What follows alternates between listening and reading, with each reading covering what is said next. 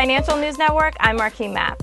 Cooper Tire and Rubber reported third quarter EPS of 71 cents, which may not be comparable to consensus estimates of 60 cents. Revenues in the quarter rose 10% to $883 million, but came in short of consensus estimates of $895 million.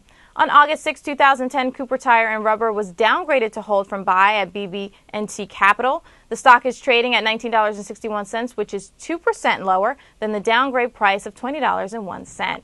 For more updates, subscribe to our YouTube channel. For the Financial News Network, I'm Marquis Mapp.